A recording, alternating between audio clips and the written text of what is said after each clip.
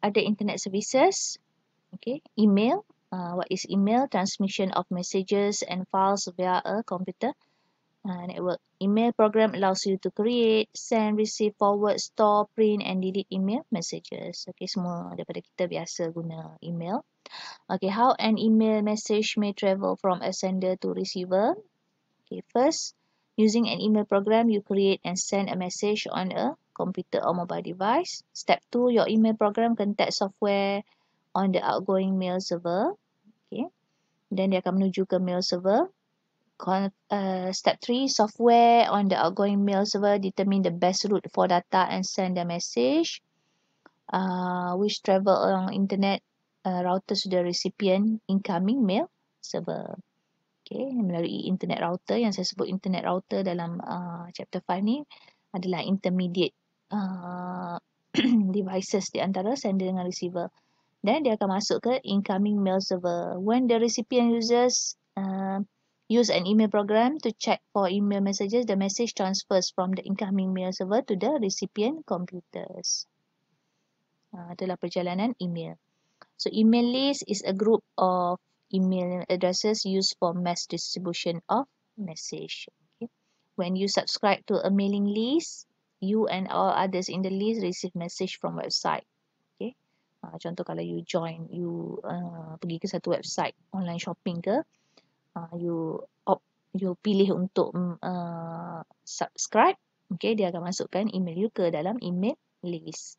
Jadi anytime diorang nak buat promotion ke apa, diorang akan send mass distribution of message to the email list. Okay, next, internet messaging services, which often occurs in real time, are communication services that notify you and when one or more of your established contacts are online, and then allows you to exchange messages or files or join a private chat room with them. Okay, instant messaging ni pun biasa you pernah guna rasanya. Okay, bila you install Messenger dekat you punya device, with internet messaging messaging services, you and person with whom you are conversing are online at the same time. The conversation appears on all parties' screen at the same time. Okay, contoh. Ni dia bagi contoh Facebook Messenger. Okay, chat. Chat is a real-time type conversation that takes place on computer or mobile device with many other online users. Chat room is a website or application that permit users to chat with others who are online at the same time. Okay, chat room. Okay. Okay, chat room macam satu group macam bila contoh kalau kita ada group WhatsApp, dia boleh seorang type, semua orang boleh nampak. So chat room pun konsep dia lebih kurang begitu. Okay, online discussion is an online area in which users have written discussion about a particular subject. Okay. Nah, ni contoh users in an online discussion read and reply to other users' messages. Okay, next is voice over IP, enables users to speak to other users via internet connection. Okay, kalau dulu kita nak bercakap dengan orang, kita buat phone call.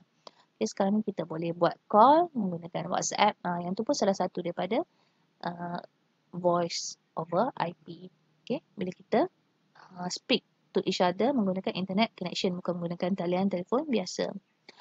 Okay, next, FTP. FTP ni file transfer protocol, internet standard that permits file uploading, downloading, and to and from other computers on the internet. Many operating systems include FTP capabilities.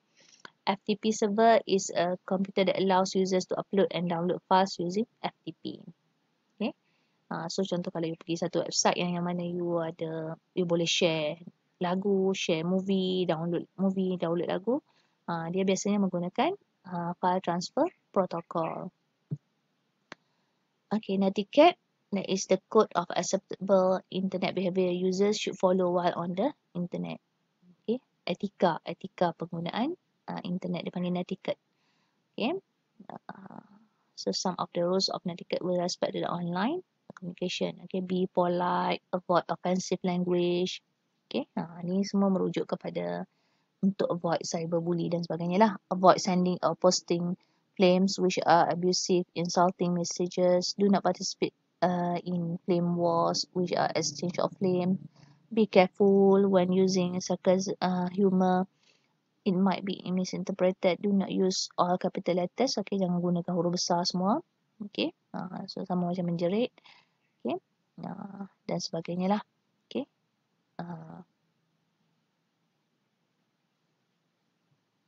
Okay. So in this module and chapter 5 also, we have seen the evolution of internet, the web, various type of website and media, other services available on the internet, and finally we have netiquette. Okay.